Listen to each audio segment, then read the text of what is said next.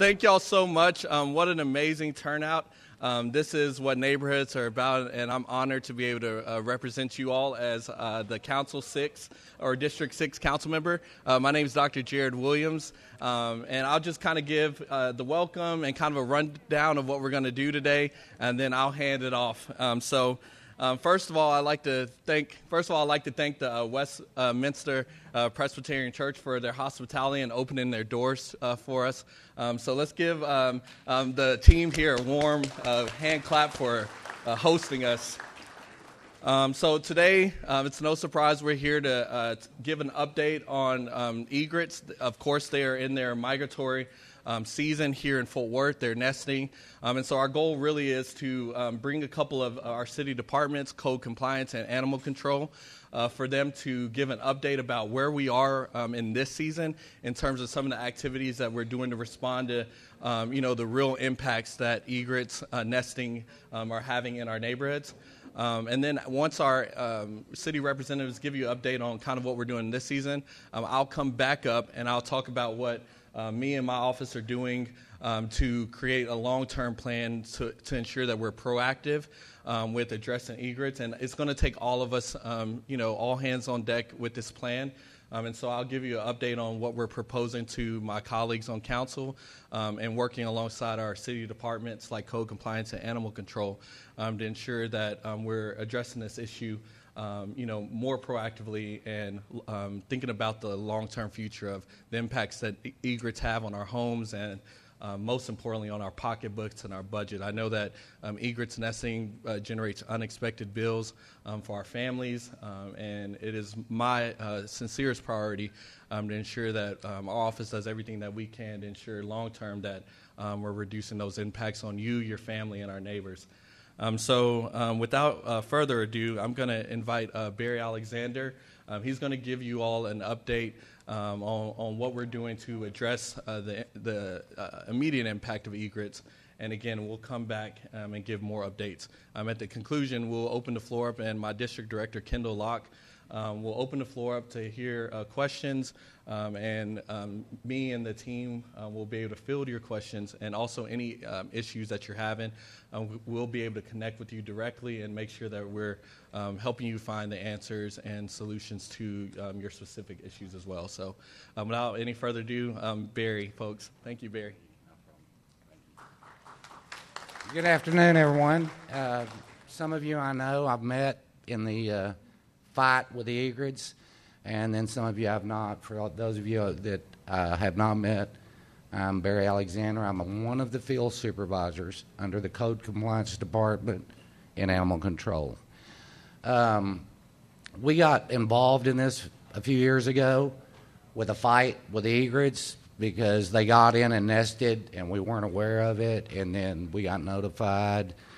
So we've been fighting these things, and so we did some things in preparation for Candle Ridge because we knew they were coming back, and we've all got very well schooled, as some of the neighbors have in egrets. So we did some things. We got a permit to help us with the egrets, and it wasn't what we'd hoped for, but it helped a lot. And we along with everybody in the Candle Ridge neighborhood, we fought them, and all respectively we won. But they got the problem is once they nest, you run them off. They fly very fast and very low, and they're really hard to keep up with. So if someone doesn't actually see them in their trees and it's too late, they build a nest. And once they build that nest, we've still got a little leeway. But once they lay those eggs, we're in trouble. Then it becomes an issue. So the permit kind of helps us through some of that, and we're going to definitely be applying for another permit and sending our report into the state and doing some things like that. And then, of course, preparing and trying to get the word out, what to look for. Over on Winchester, they're already nested. They've already got eggs. And on top of that, Now the birds are being kicked out of the nest, so the fledglings are being kicked out of the nest. So every day the Code Compliance Department's Animal Control's been going by there and picking up injured and dead birds. It's just that's their survival thing. They have 3 or 4 young. The nests aren't big enough for them, so they end up kicking some of the babies out. So it's just a normal thing.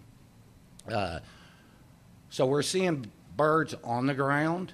We're seeing baby birds in down, and we're also seeing young birds in feathers, which we know now we've got a waiting period. So it gets really nasty. We're trying to do what we can, but we're picking up the dead birds and we're picking up the injured ones. And then we're thinking that, unfortunately, the way they got nested in there, it's probably going to be to the end of August before somewhere around there when they'll finally be old enough to fly off. So we're hoping it's earlier than that, but I don't suspect it will be. So. Well, hello, everyone. My name is Neil Johnson. I'm with Code Compliance also, but a different area. I'm with Code Compliance Solid Waste Division. I'm actually the superintendent over solid waste. I'm on a different end. First of all, I sympathize or empathize with you guys on what's going on. We're learning as we're going along as of the past year, and trying to do our best to educate and make things a lot better in the future. So my job is to make things once the egrets have nested, to make things a little bit easier or bearable with street sweeping and also litter pickup throughout your neighborhoods. I don't know if you've seen the street sweepers come through on Winchester, and even on the other end last year, they're coming through approximately 3 times a week and sweeping those affected areas along the curbside. So we try not to let the accumulation, get too far before we get the street sweepers out to clean those areas. The one thing that I ask that you do, we try to stay away from Fridays, which is your trash pickup days, because obviously it impairs the street sweepers from actually having access to the curbs. So if you are in one of the impacted homes, or please keep the curbs clear of any cars or whenever your trash pickup, just bring it in immediately so the guys can have access to the curbs. So we work diligently with Barry and the crew with the pickup of the carcasses. So if you inclined, put it to the curb and we'll pick it up.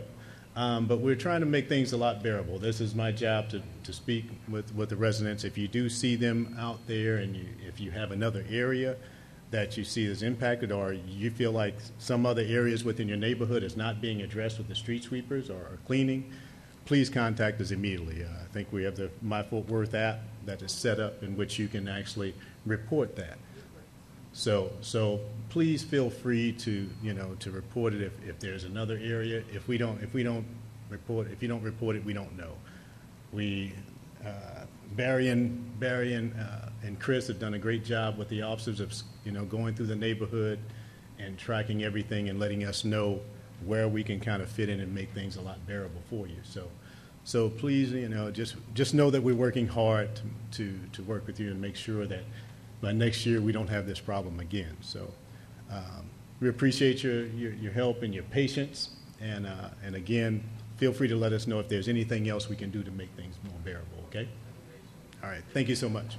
Hello, my name is Chris Egret. I am the superintendent over animal control.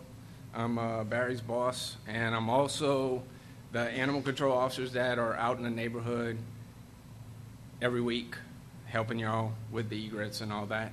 I'm just going to touch base on a little bit that you might want to look at once we get the birds out, okay? Once the birds leave is whenever the hard work really starts, okay? It's the cleanup.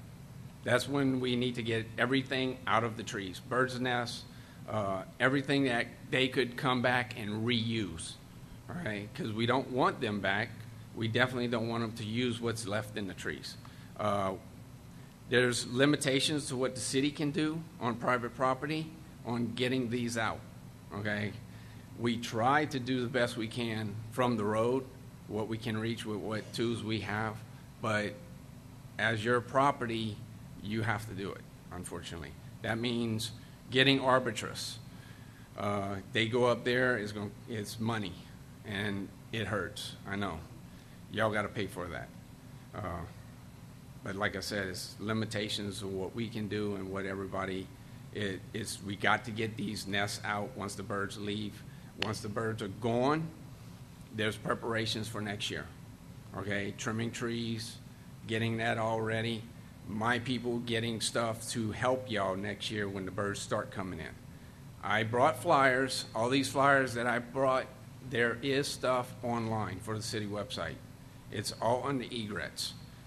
I have PowerPoints that I will be addressing. We'll look at doing another meeting before next year comes, probably about 3 or 4, just to make sure we keep everybody updated. And when January comes, on the sheet it says February. It says February to March, and I was addressed about that. So you want to start looking out January, okay? February to March is what the state says. That's when they come in, okay? January, end of January, is when we look at ground zero, okay? That's when they start flying in. You're looking for the night herrings. Night herrings, they're dark colored. They got the little yellow in the hair. Those are the first guys to come in. Those are the ones that everybody thinks, oh, they're cute, they're pretty. You know, you don't want them, okay? Because if you go down to Winchester, there's several little night herrings in that tree. That's the first bird that's there. They blend in to the tree that has the nice, pretty cover, okay? And I was talking to one citizen coming in here. I'm driving down the road, and Winchester was ground zero, okay? But there's a lot of ground zeros that I seen coming in here. That could have been that house, could have been that house. You don't want to be that house, okay? So it's going to take not just the neighborhood, okay? It takes the whole city. Me and Barry's been working on this since I started with the city back in 2008, okay? Since 2008, okay? Sorry. It's tough. Every year we see something different. We learn something different. I've talked to wildlife biologists. I almost feel like I have the degree now. I've been talking to them for so long. They've given me a lot of good information. I research it. I look at it. I try to pass that information on. I talk to our PIO who puts the information out. Every year I change something, okay? I change something on our information that I put out because something new happened. COVID hit. That changed a lot because the birds just flew in. Nobody knew. Everybody was in their house hiding, you know, from COVID. And ground zero was Candle Ridge, you know, Johnstone, a couple other neighborhoods, about 3 or 4 blocks. We had one up north. Lady was in the hospital, didn't even know. Her house, you had about 50, 60 birds. This year, they had about 130 that tried to come in. You know, so the city, my employees that I work with, we were in 2 different areas, not just one, and we was working around the clock. Okay, so it's not like we're not doing anything. We're trying to do the best we can for all of y'all because we got the whole city to help, but we need your help too. So January to March, but it goes through all the way to September, October, okay? October is sometimes when they leave. I'm going to be honest with you. Barry said late August. I mean, worst case scenario, it could be late September, you know. But we got to be vigilant, you know, because I definitely do not want to have to deal with it in another neighborhood next year. So if you know people, pass it along. Let them know what we're going through this year. John Stone, a lot of them they told the people last year, hey, look out. We had a lot of people running around with pots and pans, clapping them. That's what it takes, if that's all you can do. We got incineraries that we bought, the city. We have permits for that, so a lot of people can't use that. You got to be careful, because I don't want y'all getting in trouble with PD and all that. PD knows what we do. They know what we're doing all year. We're going to get ready for next year. Once these birds get out, we'll be out, every day doing what we do.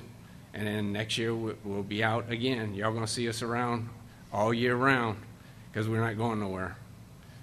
Hopefully the birds do, though. I'll give you back to Mr. Williams. So before I talk about the council plan that we're working on, I just want to give a huge shout out and thanks to code compliance, to animal control, to Fort Worth PD. They've been working around the clock, just really trying to make this situation, as lighter of an impact on y'all as possible. I also want to thank each of you for calling our office. You all help us to address issues, day-to-day issues that you experience every day. And so thank y'all for emailing us and calling us. I also want to give a huge shout out to my district director, Mr. Kendall Locke.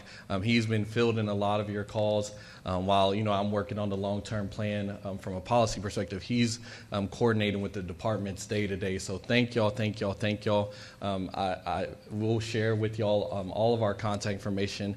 Egrets is an important issue right now, but each of you will have, additional issues coming up, and just know that our office is open and it works for you all, and so please continue that. We really appreciate that. From my perspective as your representative on council, one of the things that I'm really focused on, and I work with Kendall a lot on this, is thinking about how do we address this issue, not just for the here and now, but how do we ensure that we're addressing migratory birds of all sorts, whether they're egrets or any other species? How do we ensure that we're working with our city departments to create a plan that we can continue to implement with fidelity long after I'm gone and long after the next representative is gone as well? And so, what we've been working on is a three-step approach in partnership with the departments that I've named. The first piece is really about education. The plan that we're putting forward is really designed to get the word out faster and more efficient in ways that y'all like to be communicated with, right? Like the website is an important first step, but we have to go deeper and deeper in the neighborhoods with our education. And so the plan will authorize the city department to go above and beyond on an education basis. I think the education piece is so important, especially in that late September to January period before the egrets are back for the next season, because it's important for all of us as residents to know how we all can do our part to ensure that we're deterring egrets from nesting during the season. I think that the second part is that deterrence piece. We need your help in deterring them, but also the city staff. Once council authorizes the city staff to do more, we can come out and help deter. And so there will be a deterrence piece in this plan to make sure that egrets are not nesting in our neighborhoods. The third piece is a conservation perspective. With me having a doctorate in environmental science, I really understand how important conservation is. And right now with the egrets being federally protected, we really have to be strategic with how we relocate birds to more suitable habitat.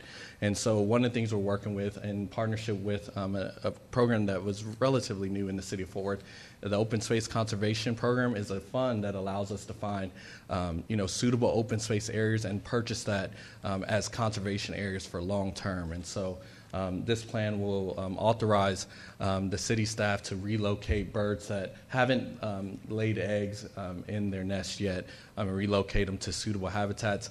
If you've ever been to Fort Worth Nature Center, that's a classic example of what we're talking about when we talk about open space conservation areas. And I think that long term, that's a comprehensive plan that, of course, requires all of us doing our part, but that ultimately helps us to reduce the impact that egrets have. I'm also really sensitive to the financial impacts that this has on our neighborhoods, and so we'll also be having conversations about how to help address some of the impacts that are especially in our common areas, but even in our neighborhoods as well where law permits.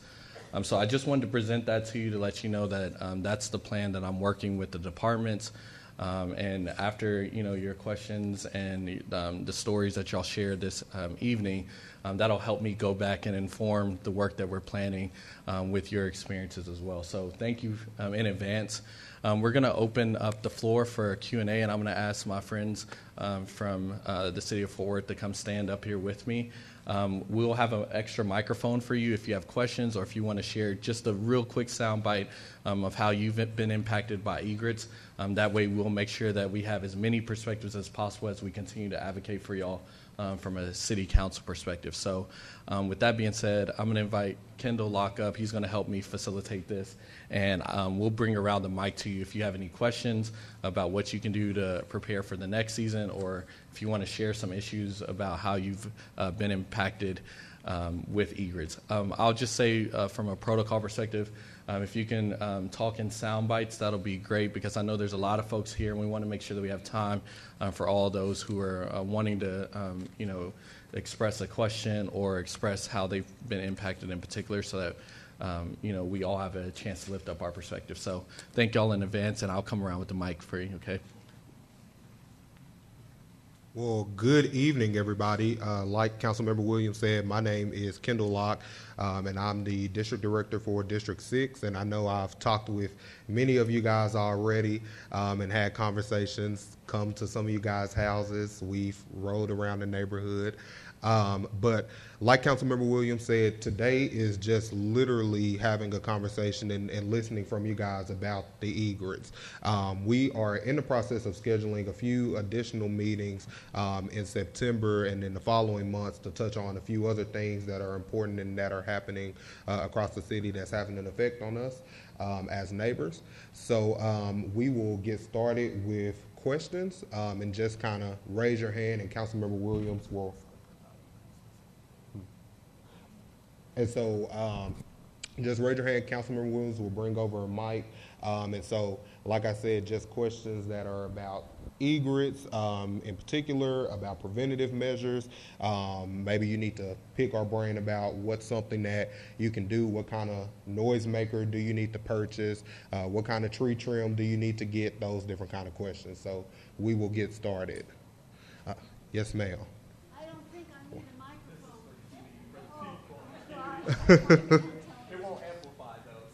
I'm Secretary of Wedgwood South neighborhood, and 2 years ago we had an infestation of 2 or 3 houses, and it was just awful. The stench a block away. I walked with a neighbor. We wouldn't even go near that street. It cost the man whose house was mainly affected $5,000 to have his trees trimmed, his yard dug up about 4 inches down, and his shrubs replaced. He installed bright lights, he installed scare eye balloons, and he had sound that came on automatically. But what we did this past January, our neighborhood association was proactive. We mailed via postal service an educational mailing with information about the scouts that come in February and pictures and what they could do to deter it. And we included the Fort Worth website, and we had signs posted. We had 20 signs placed strategically throughout our neighborhood at intersections where people would see it. We had an army of people who fought the egrets, and luckily they did not come in our neighborhood, but we directly mailed, not email, but via postal service, every homeowner's address between Woodway and Kingswood and Alta Mesa and French Lake. So we educated first, and we had good compliance. Thank you so much. And for those of y'all who couldn't hear, just to summarize that, my friend and neighbors down in Wedgwood. They basically implemented a really robust education program, from mailing information about what folks can do to prevent egrets from roosting on their property, to posting signs all across the neighborhood about how folks can prepare for the upcoming migratory season, and they saw success there. So thank you for the work that y'all did in the neighborhood. I know that it required some elbow grease, and I appreciate that. And that's really, we want to replicate that all across the city, right? Us as neighbors and neighborhoods have some best practices out there, and from a council perspective, we're going to be really focused on how do we do that type of education citywide, and how can the city help with some of that education and the costs with that. So thank you for that. And I'll also mention that we've been in contact, our council office has been in contact with the Communications and Public Engagement Department, and in our conversations, literally within the past 2 weeks, that has been something that the director of that department has brought up, is piecing together some of those different programs, such as mailers, the signs. Of course, still doing things digitally, and we'll do a more robust digital program next year with videos and different things that will be disseminated not only through the city channels, but through the homeowners associations and neighborhood associations. But printed material is definitely kind of at the forefront going into next year, because we know a lot of people, I mean, if you're being honest, you don't have the time to check the website, or you're not looking at the website, or you're not on Facebook. So we're trying to meet you guys where you are. And so that's definitely at the forefront. And I've been getting that from a lot of you guys in our conversations and just emails. So we're keeping that definitely at the forefront. Next question. Here's my question, because a lot of times people, they left our last meeting and everybody heard something different. What I want to know is this: have they quit nesting, and are the brown birds that we're seeing walking in yards that are egrets, I don't know if they have the yellow thing on their head or not, and the brown ones are flying into neighbors' trees over there on Courtside, are they still nesting, or is nesting over? From all indications that we've seen thus far, they are not nesting anymore. Now, you will see them still in trees where you'll think, wow, there's 5 egrets in my tree, and they'll have twigs in their mouth, because the whole time they're nesting through the season, they go get twigs and stuff, and then they have to rebuild and work on their nest, and then they fly off and go get food for the babies and come back. And this goes on constantly. So as a result of them nesting where they did on Winchester, we were getting calls just like every day, multiple calls. I've got birds in my trees. So we would go out there, and even we had help from Candle Ridge Neighborhood Association going out there. Matt Maxwell helped us, and we would look every time, because we were worried that maybe they were trying to nest and they were just late.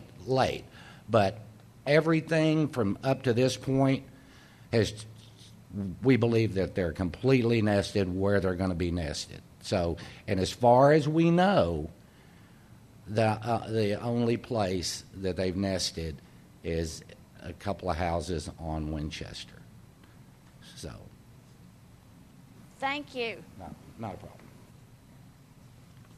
Thank you again for that question. And from a council perspective, in the future with our plan, we want to be able to track egrets as well, their migratory patterns here in the season, so that we can start finding hot spots, so that we can do preventative measures where we've seen egrets nest in the past. So yes, ma'am.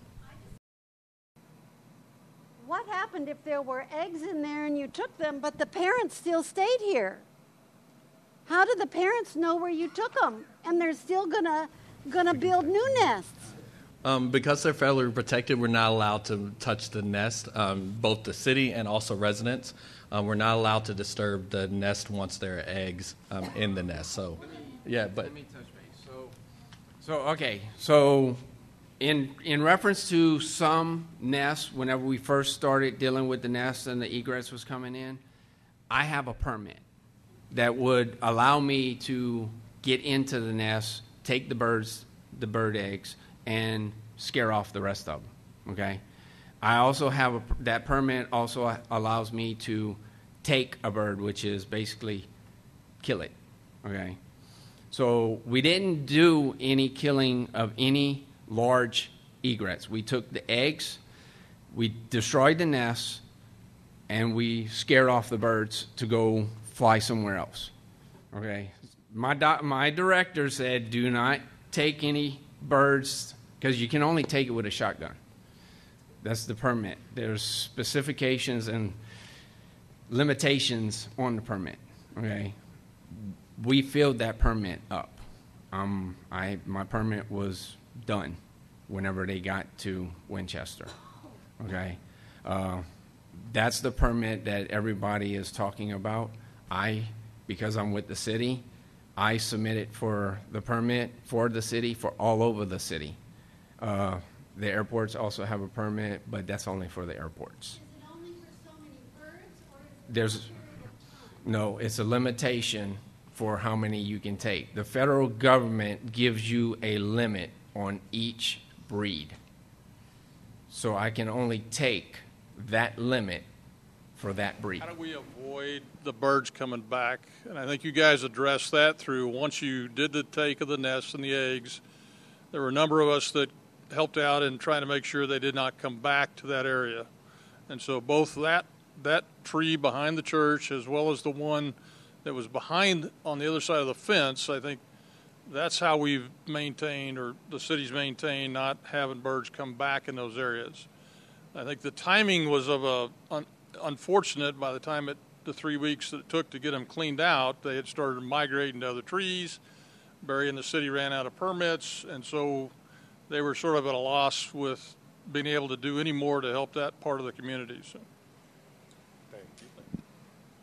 So that is correct, and that's why we said early on that it is very important in their next year's coming to make sure that you're vigilant for watching for the scout birds, because the ones that cause the huge damage are the white egrets or cattle egrets. They're the ones that come in hundreds at a time. The gray herrings are known as scout birds, night herrings. They're different. There's a lot of different breeds, but they're the ones that they'll come in about 2 or 3. You won't even know they're in the net, in your tree. They don't make a lot of noise. They fly at night a lot. They come in late in the evenings. And then once they build that nest and get those eggs laid, it's almost like a homing beacon for the white egrets. And once they get in, then you're in big trouble.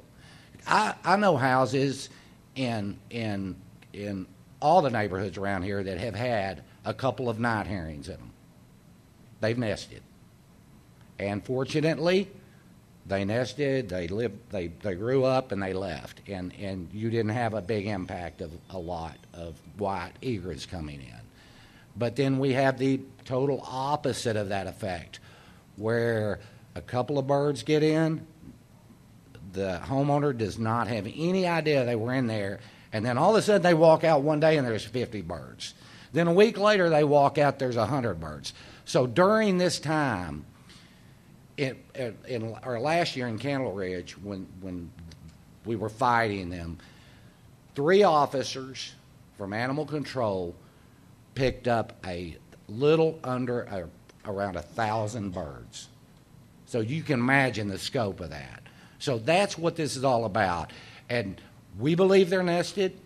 We don't believe they're nested anywhere else. We haven't had any reports. And as you know, this is big neighborhoods.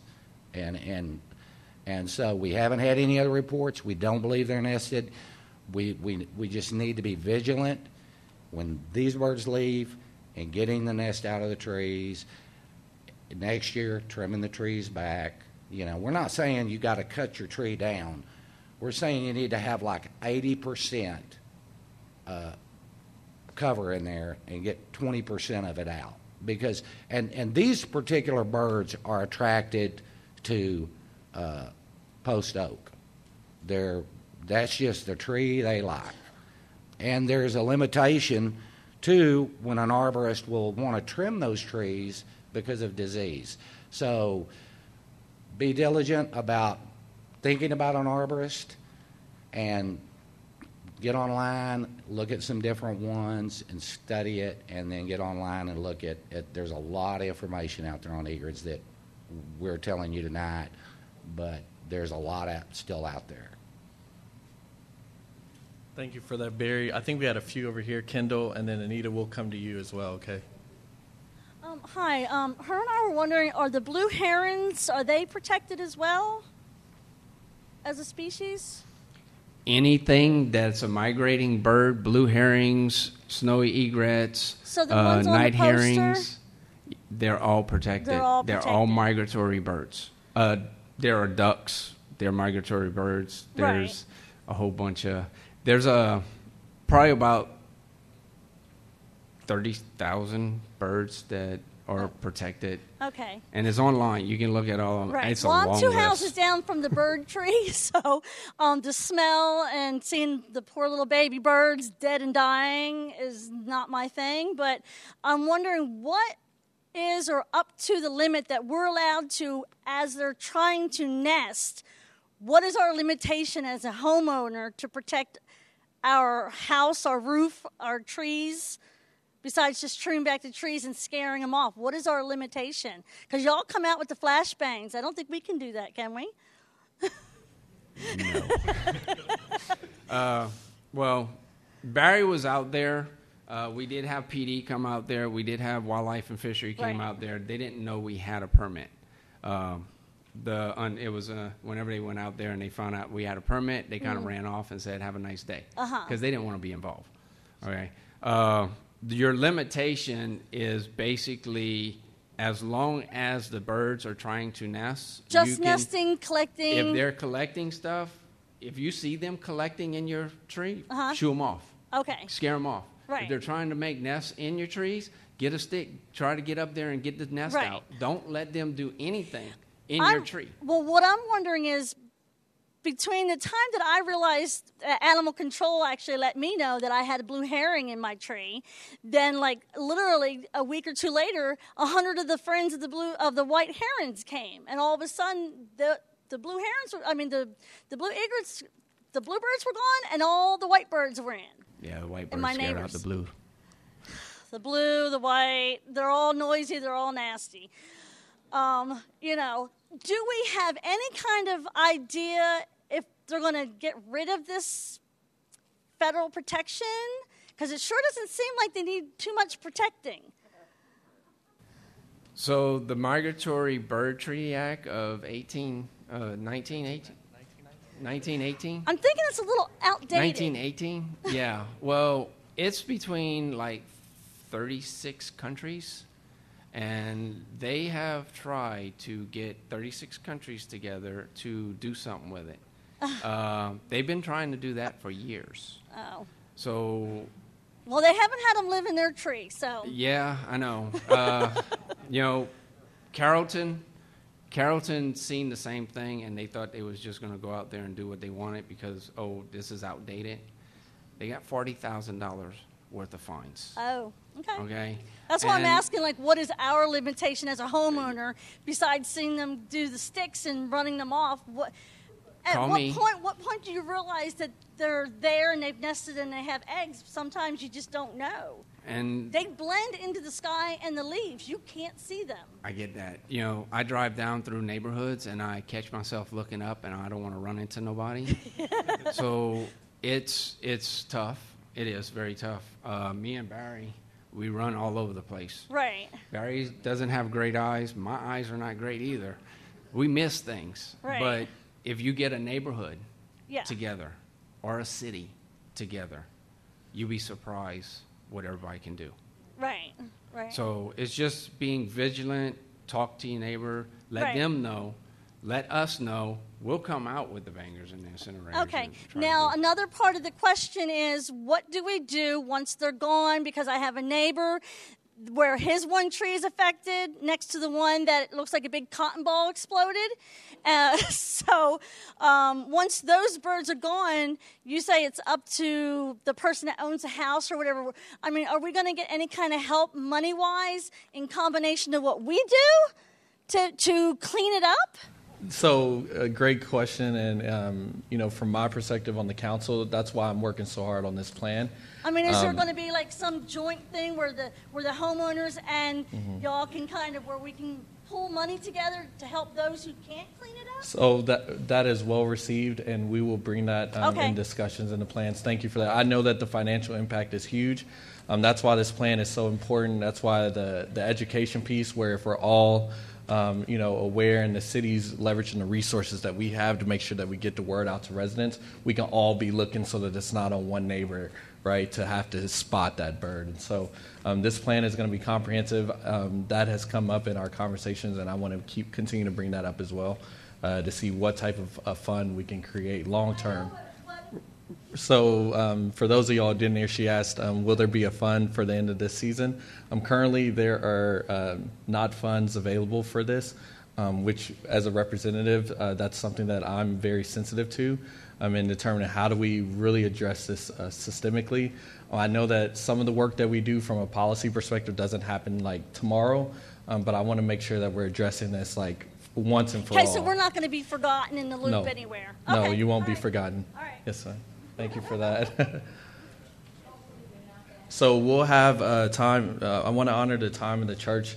They have us here from 6 to 7, so we'll take about 2 to 3 more questions, and Kendall will come around before rounding off. Also, at the end of this event, if y'all like to continue the conversation with us, we'll hang around for maybe 5 to 10 extra minutes. We can share with you our contact information if you'd also like to call our office. That way we're making sure we're getting all of your feedback and perspective, okay?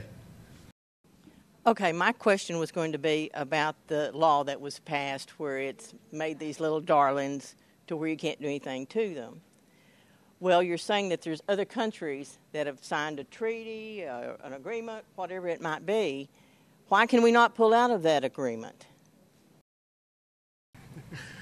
So the question was in regards to the federal treaty and whether or not we could pull out of that. That is definitely a congressional conversation and a discussion that the Congress would have to act on. We have congressional representatives that we also want to build a working relationship with as well. But that's definitely going to be an act of Congress to amend that treaty or to make other provisions that allow cities to address migratory birds in a different way. So we need to get after Congress, is what you're saying. Everybody hear that? Congress? Okay. Thank you. Thank you. Can't you guys use hawks, owls? Where I live, we have a hawk. We have actually 2 or 3 of them. They fly around between about 2 or 3 houses. I live on Winchester. Okay, so even in Candle Ridge, there is a lot of hawks flying around. And if they go to a nest and take a bird, or if they knock one out, that's totally legal. I mean, that's nature. But as a protected bird, we can't use hawks or anything. Now, as I said before, we had a permit, and we got that permit. This was the first year. But it's natural if a hawk attacks another bird, isn't Exactly, but that's what I'm saying. So they can do that, but we can't physically set that up. It would be just like us being able to shoot them with a 12 gauge. So, but here's the good news. Here's what we're trying to do. So Chris spent a lot of time doing the paperwork. With the Fish and Game, we contacted them, we talked to them, and we have established kind of, hopefully, a working relationship with them. So all over the United States, they deal with this as well. So we're hoping all the birds and the eggs that we removed this year with our permit, we have to keep track of that. Then we have to submit that to the state or to the federal government. And we're hoping next year we get a better permit. We get more. We get the ability to deal with them more strongly. Now, this year, we took hundreds of eggs to still. So, like Chris said, we didn't kill any bird, and we took them to a rehabber.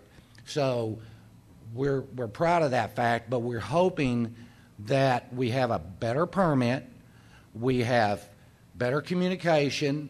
We're working even on trying to get a drone that is infrared, state-of-the-art, so that when we do have to run these egrets off, we can track them better, we can see them better, where they go, we can push them out. Because once we get them nested somewhere else, if they're out in the country, then they're not an issue. And they'll come back there every year. All right, well, what about using speakers to make loud noises? You know, put a speaker in there, you could put it on a loop. Yeah. Buying some fake hawks, some fake owls. But fake hawks, fake owls will work. That costs money, but it's cheaper than having you guys come by every so often. Yeah, that works. And people were putting balloons up with faces on them. They in the trees. They were doing all, and a lot of it was helping and working. What we worry about at Code and with the police department is that you can go online and you can get fireworks. You can get all kinds of stuff. People were firing fireworks and stuff at birds that were just flying over. So if you get an entire neighborhood riled up and they're firing just every time they see a bird, we had people firing at ducks. So what happens, and I'm going to tell you what happens when you do that. All of a sudden, the police department is doing multiple calls out for gunfire, and it just creates this chaos. We found that out firsthand in Candle Ridge. So what we ask you to do is use pots and pans, and it works, and use boards, and it works. Well, what's going to end up happening? Somebody's going to fall off the tree and get hurt really bad. Well, you don't have to climb in the tree. Yeah, I mean, you don't need to climb your trees. Yeah, don't get in your trees. Have an arborist, trained professionals do that. Because you're right, you will fall out. But anyway, I want to touch base on that because I didn't want people getting all worked up, and then because there's a city ordinance. If you're firing, and we had people that we pretty sure were firing guns at them. First of all, they're federally protected. Second of all, you're committing a crime, and it was just not good for anybody, and it's not good for the neighborhood. So that's it. Thank you for that, Barry. Kendall, if we can go over to Anita for the last question. And remember, we're short on time, but please come talk to us after the event, and we'll make sure that we engage in that conversation after. So we'll still hang around. Thank you. My question was about the permitting, and are we guaranteed to get it this year? That's what concerns me. The number of birds and eggs. Peggy is here. She had, I don't know how many birds in her trees, but what if we use up a permit and there's still nests there? How does all that work? I'm concerned about going forward how we can be guaranteed of getting that permit and removing everything that needs to be removed if other areas in the city also have egrets. Okay, so no, the permit is not guaranteed. All right, that's why I had to build a relationship with the federal government, along with several wildlife biologists, to get them to help me fill out part of the permits, because I have to get paperwork from the USDA, wildlife people, also wildlife and fishery, and me filling out several forms and giving them a guideline of what they're expecting me to do before I even take anything. So it's a long process. I submitted it probably in November, and I finally got it like April 1st. So the birds were already coming to us. So there's no guarantees anything with wildlife, I'm gonna be honest with you. It's tough. But I think I worked out a good relationship with them, and I filled out the forms correctly. Thank God. So and they gave it to us. The only thing is they do. They have to look at the impact on everything. So they look at the impact on the wildlife along with, because they're not going to give a permit to somebody that's just going to go out there and start firing off a shotgun. I had to show them the whole lay of the land, saving as many birds. Even though I did take eggs and all that and break nests and all, I was still bringing the eggs to a wildlife rehabber that is licensed with the federal birds.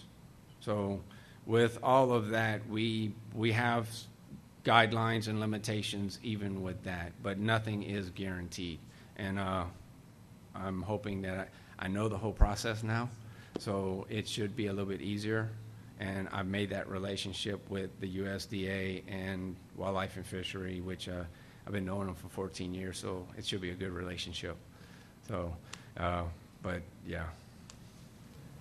And I just want to say, special thanks again to our team and specifically to you, Chris. I know it's not easy to get federal permits. And from, council representative, we want to work with y'all moving forward. For those of y'all who don't know, we have a lobby team that has a federal program.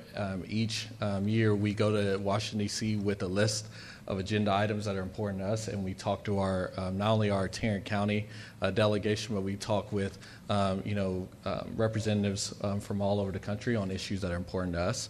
And this will be something that I'm presenting to our lobby team because part of this, part of our issue is with working with our federal, representatives and with our departments to make sure they're working together to really address this issue in a way that's meaningful to you all as neighbors, and also that puts forth some best practices in conservation. So like Chris said, we are conserving as many of these egrets as possible and moving them to more suitable habitat. So with that being said, thank you all for engaging in tonight's conversation. Thank you for your feedback. I know this is a really tough issue that's impacting all of us in many different ways. And as your representative, know that I'm deeply concerned. And also, my sleeves stay rolled up constantly because, I'm really willing to work on all of the issues that are important in our district. And so just know that this issue is a priority for our office. Please, please, please continue to engage with us. If y'all see new issues that come up, feel free to reach out to our office. We'll be passing out our cards with all of our information. For our folks watching, you can find our information online on the District 6 webpage. It has our office phone number and our emails. Please feel free to contact us with the issues that you're facing with egrets and other issues that you face from day to day. Like I said, our team will be hanging out for about 5 to 10 minutes to exchange contact information and to hear a little bit about how each of you have been impacted by egrets during this migratory season. So thank y'all again. Again, thank you to our friends at the Westminster Presbyterian Church. We really, really appreciate y'all open up your space for us. And we look forward to doing many more of these listening circles on a number of topics. In fact, Kendall's going to talk to you all about some of the exciting events we have from our council office, including a back-to-school backpack giveaway event that's going to happen right down the street at Trademark Church. So, Kendall, if you would give them a rundown of upcoming events. So we have a back-to-school event that is coming up on August the 7th. That's the first Saturday in August at Trademark Church. And so that will be from 11 a.m. to 1 p.m. We're giving upwards 500 backpacks with school supplies geared towards middle school students. So if you know anyone, if you have, those individuals in your home or in your families, definitely invite them to come out. It's a drive-through event, so they just pull up, we give them the backpack, and then they continue on with their day. So that's one event that we have coming up on September the 2nd, Thursday, September the 2nd at 6 o'clock. We have an event where we'll take a deeper dive into bond projects for the district. So bond projects, looking at some things and budget priorities across the district and getting some feedback from you guys.